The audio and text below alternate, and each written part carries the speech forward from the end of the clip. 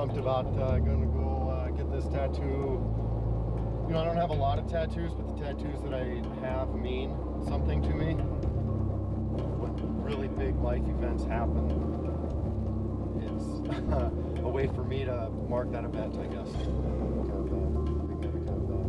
This was, I mean, I really hashed out this tattoo. I had a lot of time in my shelf to think about it, and I really feel it. I think it's, I mean, it was an epic journey, and I think it'll be a cool way to celebrate that.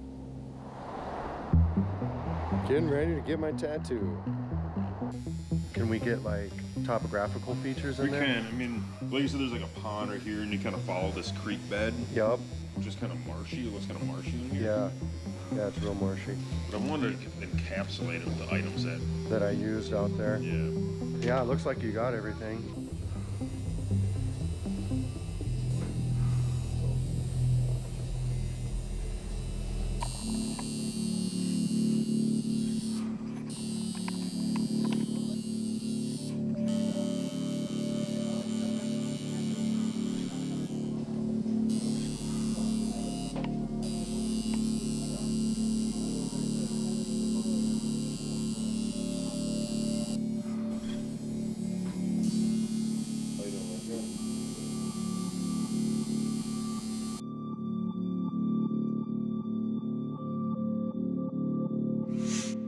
Alright, I'm here for my last visit of my tattoo. This is where I get it colored in. It's been fun thinking about the journey that I was on and all the different symbols, what they mean to me, and just having this complete. It's kind of a full circle type of deal for me. So everything's really moving along. Alright, well, I just got my tattoo done. I'm super stoked. The colors, I think, really made a pop. It's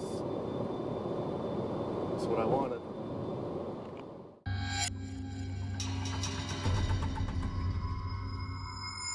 Alone at last. Scary out here in these woods.